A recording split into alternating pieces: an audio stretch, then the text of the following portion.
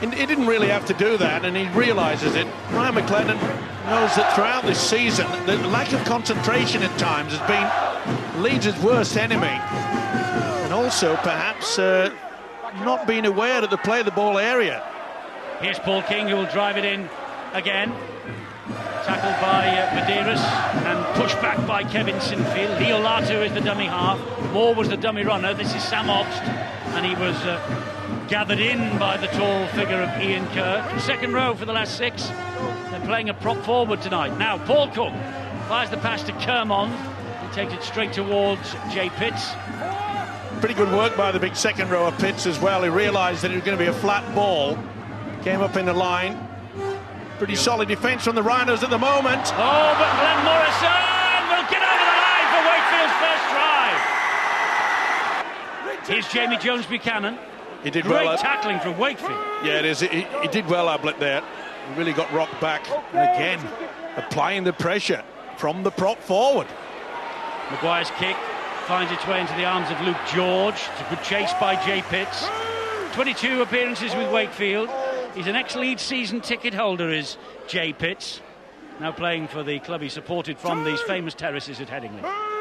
And the most important factor as far as Wakefield and John Keir, the coach, will be concerned is, look, they've got over the halfway line on the second tackle. And that means with the ability that we've seen already from Sam Obst and Paul Cook, that kicking on the blind side, they're applying more pressure to the Rhinos. Paul Johnson nearly threw a hole then, and Morrison was sniffing the opportunity on his shoulder. Here's Obst again. That ricochets off a Leeds man. It's awfully awkward. It's very awkward. It's come up for Sam Obst, and Obst, a second try for the Wildcats, is it? Or is it? Well, it didn't seem like there was much wrong with it. No, Ian Smith wants to see whether there was a hand touched by a Wakefield player. I don't think there was. Again, utilising that short blind side for the kick. It ricochets off a Leeds player. I think you'll find that it's Lee Smith. But they're looking to see if he's onside first, aren't they? Well, that's the first question asked, but to the video referee. Is Damien Blanche just a hint? Or is Sean Gleeson? He seems happy with it. There's no knock on there. He was... play on, Damien Blanche missed the kick, and as it turns out, Hall can't get to it, and guess what? Sam Obst can. This will be TRY, and the Wakefield supporters will go absolutely wild. They're stunned to the Rhinos. They're checking the grounding, but wasn't Damien Blanche in a slightly offside position on this near side? James Child doesn't think so, I think, because this will be try, and it is. Well, this is where Leeds have to get planning permission now. They've got to just camp down there. And they get the penalty. Take the quick tap. 2 points is no good to them. They need possession. They need to lift their spirits, and they'll get that with a try if they can get over this time. And here is Brent Webb. Jason Dramichu gets to him, though. That's the first tackle. Oh, he's lost it. Hands in at the play the ball. Second quick penalty for Leeds. It looks as though he just lost control, but can Wakefield's defence hang in? They're coming up as a unit.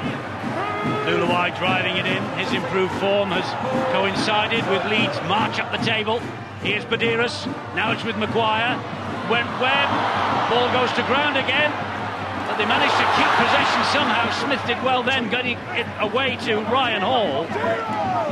A little bit of panic setting in. And there was a hand in it, apparently a hand by Wakefield. The referees wiped the tackle count down. Even more pressure.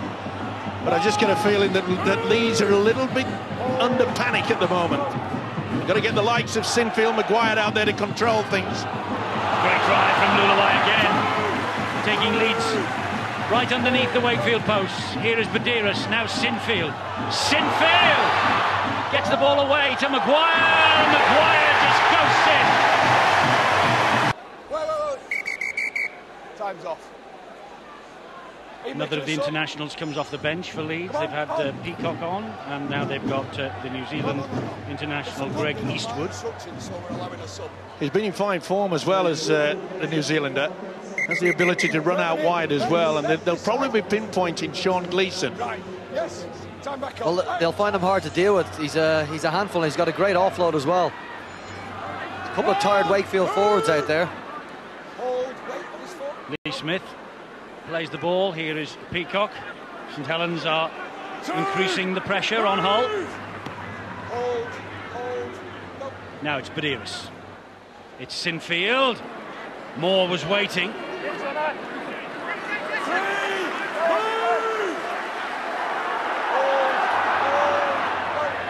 Badiris finds Maguire. Here's Eastwood.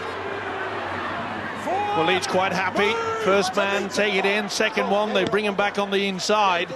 That means that they're working the first and second markers. Ablett here gets the ball away to Jamie Jones-Buchanan, and Leeds get over for their second try. Damien Blanche waits at dummy half.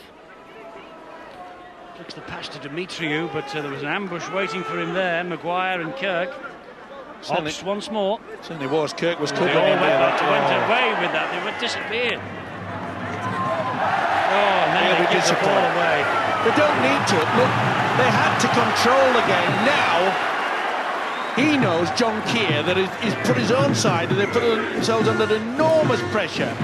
All right, it wasn't the best pass, but as soon as Gleeson got to it, why on earth do you get rid of it? They know there's only seconds remaining. This is poor play. I think I lip-read John Keir. I think he said, why don't they hold on to the ball? Or something like that. Well, it isn't often he agrees with me, but they could come up with more points here, Rhinos. They're very adept at doing that. Well, Hull, it was a big night for them. St Helens 22-6 up. And here now is Diskin, who finds Sinfield, who in turn finds Maguire. Now it's with Webb. Over the top it goes to Scott Donald! And Wakefield will not take the lead with them into the half-time dressing room.